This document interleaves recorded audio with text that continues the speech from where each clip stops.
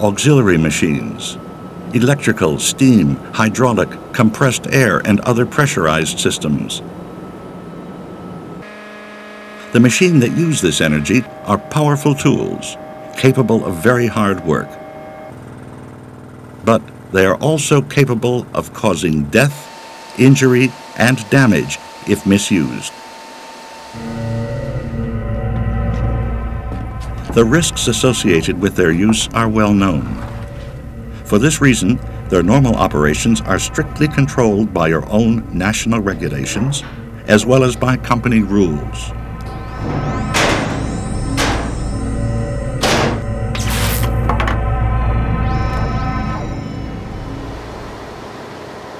An additional hazard arises when these machines have been switched off for maintenance or repair, or are being taken out of service. Why? Because someone could restart one, unaware that the machine and its supply system are being worked on. The result can be damage, injury, or even death. In commercial shipping, there is a great need and a legal requirement to employ effective means of isolating machinery while it is being maintained or repaired. Incredible but true, however, some ships today rely only on handwritten pieces of paper loosely attached to the means of energy isolation as a method of enforcing such a major safety measure. This is clearly an inadequate and unacceptable precaution or means of hazard communication.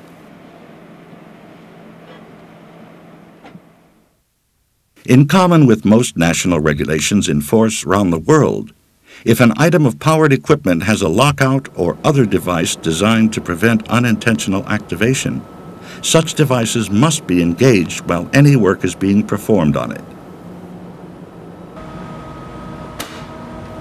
The only exception to this rule is if the nature of the work requires the equipment to be activated.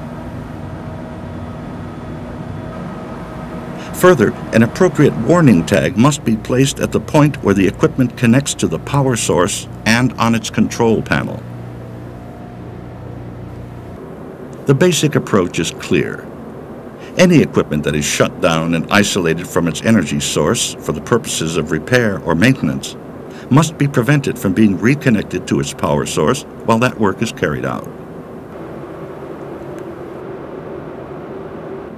There are physical preventive methods that can be applied, such as lockout provisions on switches and valves. And there is an administrative prohibition in the form of warning tags placed on the means of isolation.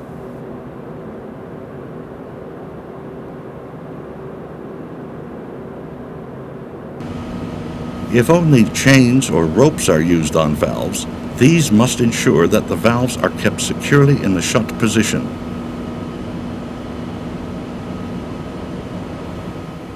During the course of this video, we will look at the recommended lockout-tagout procedures, the documentation related to their use, and the authorization procedures necessary to ensure maximum safety in applying the lockout-tagout systems to electrical equipment, hydraulic motors, steam-driven winches, and compressed air systems. There are occasions when an electrical circuit, for example, is isolated briefly for periodic testing. Having isolated the circuit, the engineer places a tag on the switch, warning that the circuit is isolated, and informing everyone that work is being performed on it. Further, the tag should forbid anyone from reconnecting the circuit. The golden rule is, if you didn't place the tag yourself, you must not remove it. The sanction against ignoring this procedure should be serious disciplinary action, followed by retraining. This is the first tier of safety control.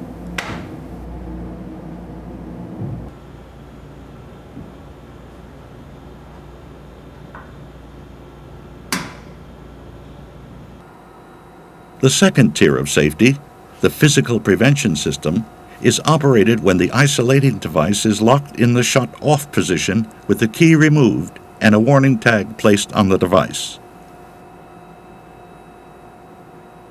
This is to ensure that the system cannot be reconnected without the active approval of the key holder. The tag in this case informs everyone of the details of the key holder and sometimes the circumstances of the shutdown, as well as serving as a warning that the system is being worked on.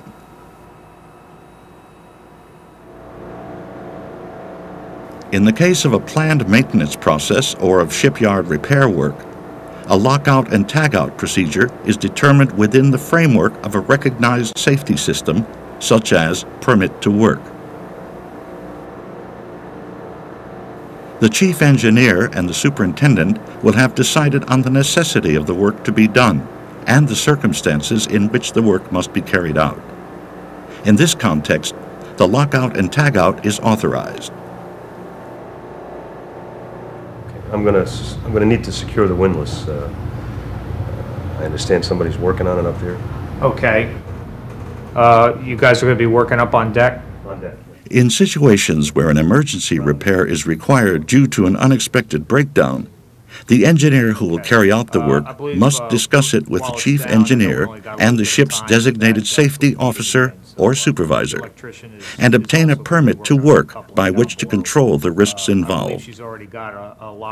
They will check that the proposed lockout will not cause unacceptable operational difficulties elsewhere on board ship. Put his lock on it as well.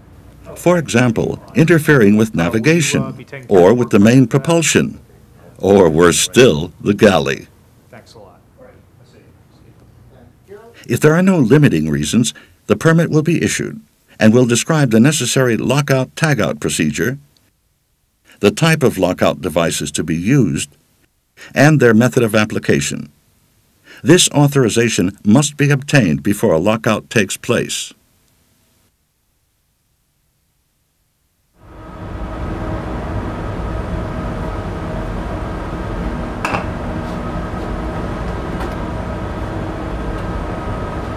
Familiar with, have you seen these before? No, not these ones exactly. Okay. Just as there are different types of valves, switches, and breakers employed on board ship, there are a number of different types of lockout methods that can be used.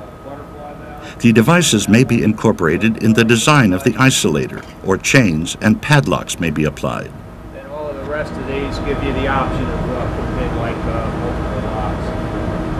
You need more than one person. Fuses or circuit breakers may be removed,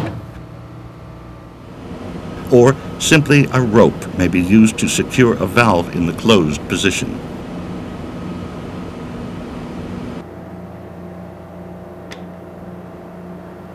Sometimes, if locking or tagging out is not practical, the best form of protection is to trace the lead back to the supply, disconnect it, and take it back to the machinery being serviced.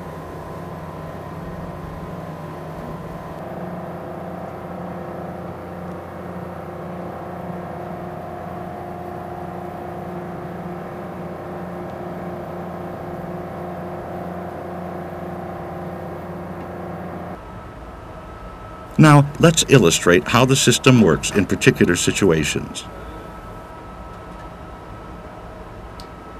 The right lockout device must be selected for each application and in accordance with the company's safety management system.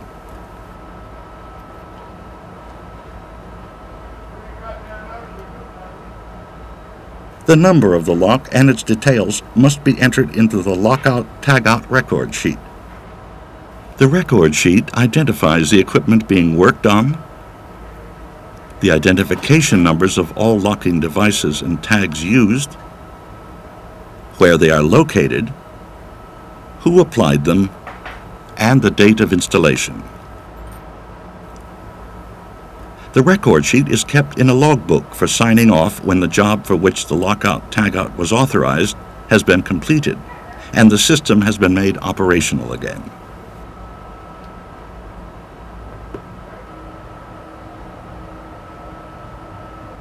A tag, including the name of the person placing the locking device and the reason for the isolation must be placed on the lockout device.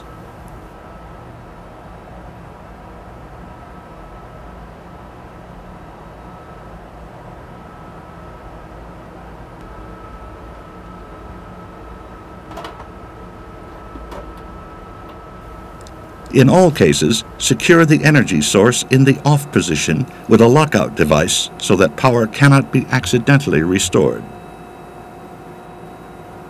Attach the completed tag to the lockout device.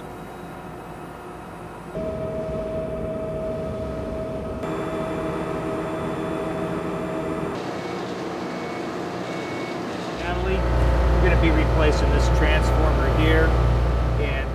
Before starting any work, verify that the right equipment, machinery, or system has been disconnected from all energy sources, isolated, and locked out. Then verify by the appropriate test method that the system is no longer energized. The machinery locked and tagged out after you've tagged it out. Okay. But always remember that residual or stored energy may remain in some equipment or systems such as capacitors, rotating flywheels, hydraulic, pressurized air, gas, steam, or water systems. Such energy must be released or restrained by grounding, repositioning, blocking, or bleeding before work can commence.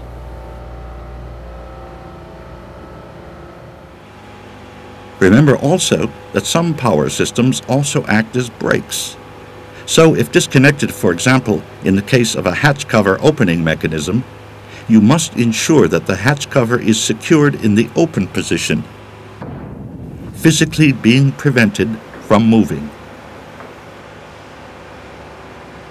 It is most important to check that the isolated equipment isn't capable of being energized from another power source.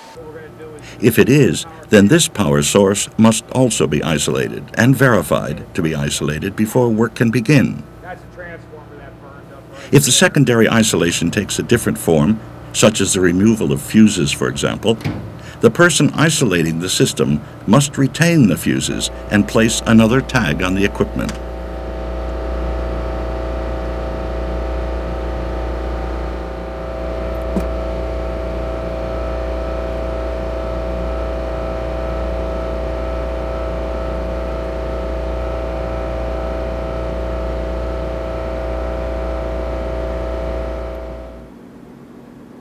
Safe isolation, secure lockout, and the verification of isolation are particularly important in the case of high-voltage installations.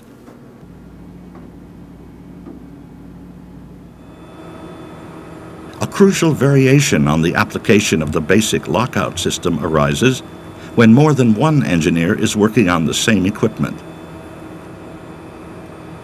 In a shipyard, for example, it often happens that a mechanical engineer, an electrical engineer, and an electronic engineer wish to work on the same equipment at the same time. It is critical that each engineer places their own lockout device and tag on the isolator to be removed only by themselves after their job has been completed.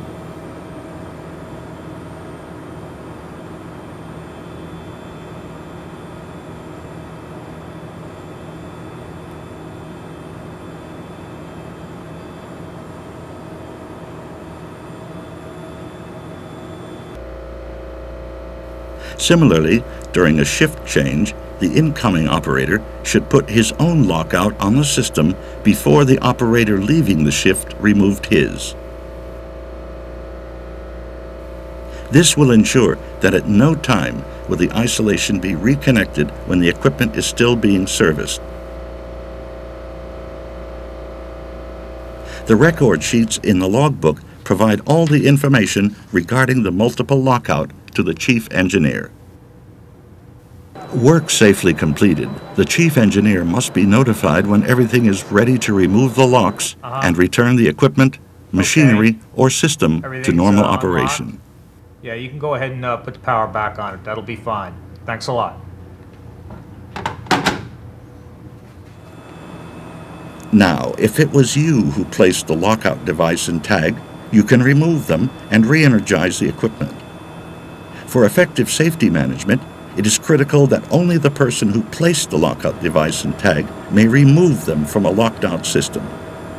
Unauthorized removal of any locks or tags is extremely dangerous and must be forbidden.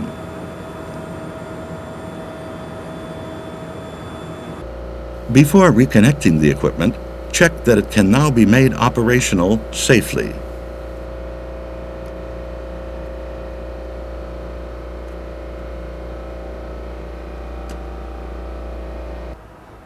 Finally, clear the lockout action by recording completion on the lockout/tagout record sheet.